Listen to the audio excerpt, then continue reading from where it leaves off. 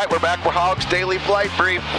Go down below for a free maneuver guide, PDF download below in the description box. I'm Kenny Keller, creator of Helicopter and Land Ground School. This is Chris Hauser, Chopper Guy 53, currently with SweetAviation.com, flying to Cabri and doing charter work. And what else are you flying?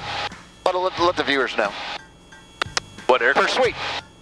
Oh, Sweet Aviation. Sweet Aviation obviously is this, but for Sweet Helicopters, we are flying Airbus H130s. We also have an Agusta 109, and we have an A-Star. Nice. And you're going to see that H130 coming up in the next week or two. We're going to do the top 10 DPE pet peeves, and we're going to do it in the H130. Going to be fun. So this question, and I'm going to look for Chris's input as usual on this one because he's got a little more experience in this than I do, but I've got some. So the question is from Randy. He said, can you discuss flying helicopters, then fixed wing on a daily basis? Not training, after training, and licensing back and forth. One day, fixed wing, day, and he's like fixed wing in the morning, helicopter in the afternoon, same day. I'm like driving a car, then stopping and immediately driving a motorcycle, question mark? How does the body and reaction handle the switch? That is a great question that we haven't done. I don't know if I've ever done this one. I'll put my 2 cents in, then I'll let Chris take over. I did all my helicopter ratings first, then did my airplane after the fact, so I only have private privileges in an airplane. So for me, the takeaway is I struggled learning the airplane because, you know, the slow approaches in a helicopter causes you a problem when you learn to fly an airplane, right? Because your instructor's going, you're going to kill us, you can't slow down. And then I found myself flying probably too low sometimes in an airplane. I had to keep making myself go up because I was used to the, you know, height of a helicopter. But I've done helicopters professionally for over 20 years. The fixed wing was just recreation for fun only. So I feel like I've always been able to kind of keep them separated because again, airplanes, I'm going to admit they're fun, but it was a struggle for me to learn because, you know, you learn one thing and then you got to learn the other. And there's some things in an airplane or in a helicopter, if you get confused between the two, can definitely kill you. Yes. You know, and I'm not trying to make it sound bad, but you definitely have to switch hats. You have to be, I'm in an airplane right now I'm in a helicopter, and I know I had to do that. So, again, only got about 100 hours in airplanes, so not a lot of time. Chris has owned a couple airplanes and has a lot more fixed wing time than I do, so give us your input, Chris, and I know you used to fly an airplane to take helicopter lessons, yeah, and you fly in an airplane to work to fly a helicopter. Yep. I know you've done that, so you've got that first-hand experience switching both in the same day. What would you say for Randy?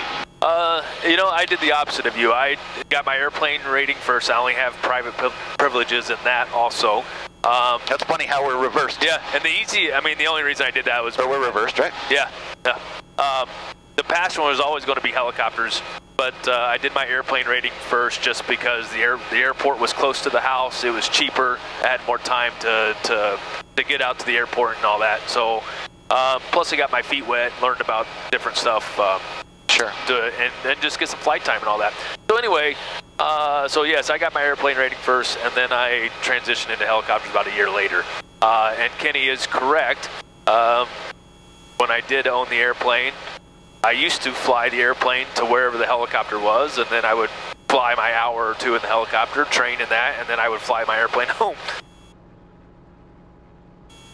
You know, honest, for me, it wasn't that difficult. I think it's one of those things where if you don't think about it, you do better.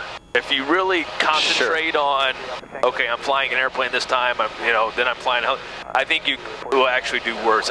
You get used to it. And honestly, I don't really think of a time where I put myself in jeopardy because I was flying the airplane like I would a helicopter. I think it just becomes natural and you just get used to it. You don't even think about it. There were several times where I would fly the airplane to go fly the Instrum, and then after the Instrum, I flew the H-130, and then after I flew the H-130, I flew my airplane home. You know, there were times where I think the best thing I did, or my record per se, it was I think I flew 4 different aircraft in one day, 4 different types of aircraft in one day. And it's really just don't think about it. You just you just get used to it, I guess. I don't know if that's a good answer or not, but kind of like me overthinking the Cadbury G2 when I tried flying clockwise for the first time and I made a big mess out of it because I over-obsessed over it. Correct. Correct. I think it's just, you know, if that's what you want to do, or that's how it's, or what you're going to be able to do, then I think you just kind of get used to it. You don't think about it. Like I would, you know, when we picked up the G2, you know, there were times where I would fly my airplane to Smithfield, I'd do a lesson in the Instrom, and then I would get into the G2 with a different student, you know, and then after that, then I'm flying my airplane home. So I mean, there you go from fixed wing to a helicopter that's counterclockwise to a helicopter that's clockwise back to the airplane. And I don't really, like I said, I just don't really remember any time that I put myself in jeopardy, I guess, because I was flying the aircraft wrong. But you just kind of, you just get used to it. It just kind of becomes natural, I guess. I guess the one thing I can add is, you know, if you want the bad side of things, probably the worst mess I ever got myself in flying, where I endangered my life more than any other, one of the times would be flying a fixed wing home from one job from one state to another for the weekend, and being used to flying low level in a helicopter where I have lots of places to land. Not having the proper mindset for the airplane because I had get-home-itis and I wanted to stay. And I even had a fellow instructor that day who was even an airline pilot, and we were discussing the weather, and he was like, dude, just stay, because I know you want to go home, but I wouldn't recommend flying today. And I'm being transparent here, okay? And even at flight service, the guy said, VFR not recommended. I wanted to go home. Yeah. Well, I got myself in a mess. Thank God I survived, but I should have, you know, took the advice of the fellow pilot, and I should have took the advice of the flight briefer when he said, VFR not recommended. I can promise you, I've never made that mistake again. After a flight briefer has said VFR not recommended, I don't do it. Yeah. I was younger, and I took the chance, got myself in a mess, got disoriented, and thank God I survived it. And it's one of those experiences that you go, okay.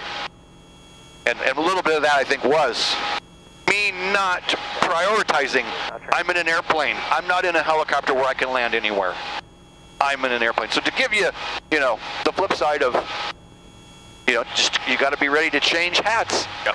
I guess, and realize your own limitations. And as an instructor side of it, I've transitioned many of airplane guys to helicopters, and you know, you see it in them. They're getting used to the helicopter. They do not want to fly slow.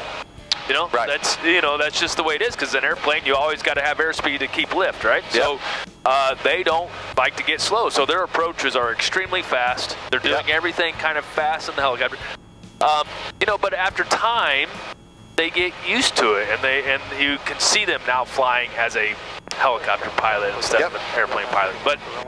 But again, you just get used to it. Yep.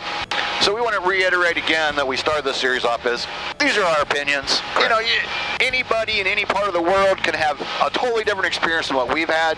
We're just talking about what our experiences are. So it's food for thought. Put your comments down below. Anytime we're doing these videos, it's food for thought. You know, you're welcome to comment below. We're not telling you have to do this, right? It's food for thought. It's a discussion. Okay, so free maneuver guide down below, helicopter maneuver guide, free PDF down below. Be sure and subscribe to the channel, click the bell so you can see the next video coming up. And the next video, we're going to talk about solo time and how long does it take, and just a little bit about soloing a helicopter. It's a great topic. So we'll see you in the next video. That's good. Cool. That was a good one. That gave me a thought for another topic. What's that? We should do something like, you know, not regret, but things that we look back on that we shouldn't have done. Yeah. Well, that'd be a great one. You know, we talk about all the things that we do and we're good at and all that, but, you know, we're human. We fuck up, you know? Exactly. We should, and you were kind of touching on there. I mean, you know, I can think of flights where I'm like,